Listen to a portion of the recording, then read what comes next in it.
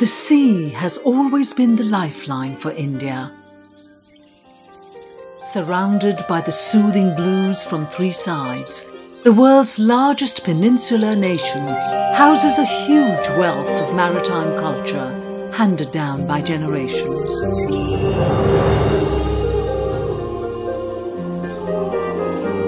And this has been true since the beginning of civilization. But sadly, insofar as India's maritime heritage is concerned, our ancestors left little to no written records of even the chronology of our rich maritime past. Expertise in navigation meant increased efficiency in overseas trade. The first trade was with the Sumerians, the Egyptians, and with Crete. And later it extended itself beyond the Roman Empire into Europe and Africa.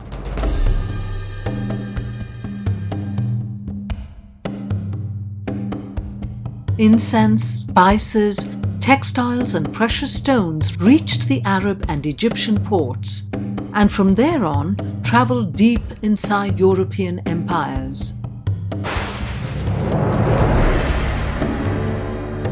Our systems of faith became our first global cultural ambassadors. Ashoka, one of the most illustrious emperors from India's early history, a keen follower of Buddhism, he wanted to share Buddha's message of peace across the planet. Ashoka ended up becoming one of the biggest global emissaries of Buddhism, which at that time was largely confined to India.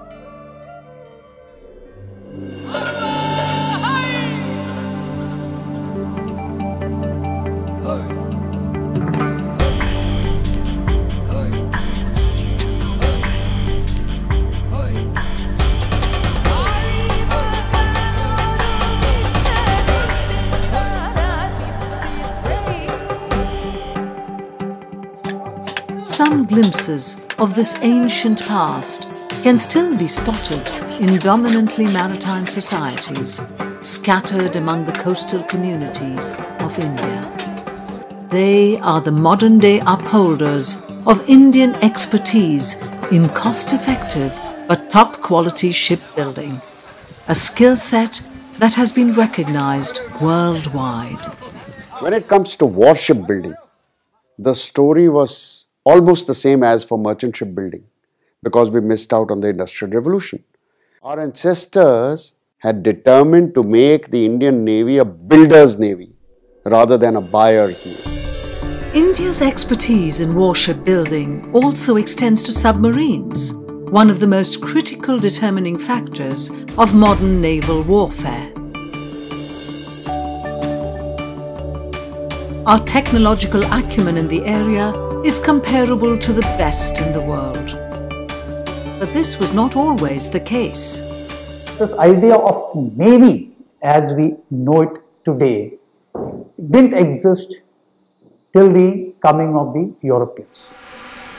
In the folklores of Kerala, the first European colonists are often referred to as the Portuguese pirates. They posed a threat to India's trading routes.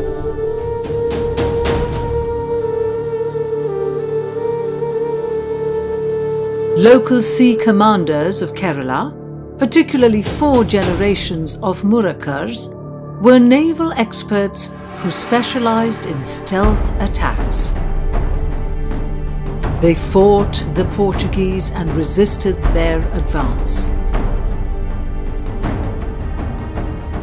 In 18th century India, Kanhoji Angre, a Maratha fleet admiral of repute, acquired an almost mythical status as a Maratha navy chief. He was labelled a pirate by his European enemies because he fought against British, Dutch and Portuguese naval interests. Angre remained undefeated till his death. The Europeans ultimately won over, thereby starting 4 centuries of authority-based control of the seas. One could make a case that it was an inadequate appreciation of sea power that led to the colonization of India.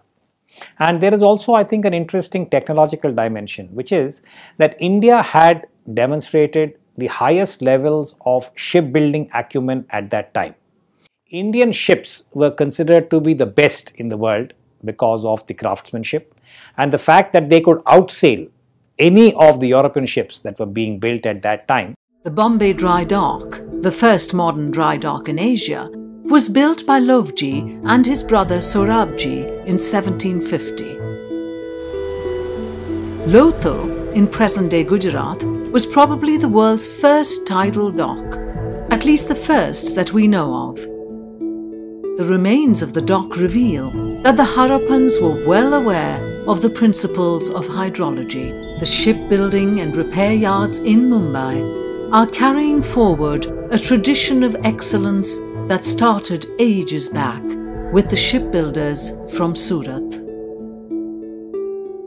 All of this trade happens under the watchful eyes of our competent and confident Navy.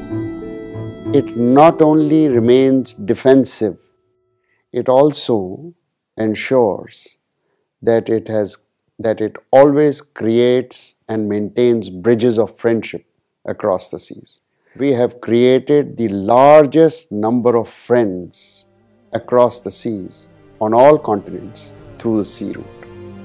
For centuries, we have reached out to the world with a message of peace and freedom, and the world has come to us with the same expectations.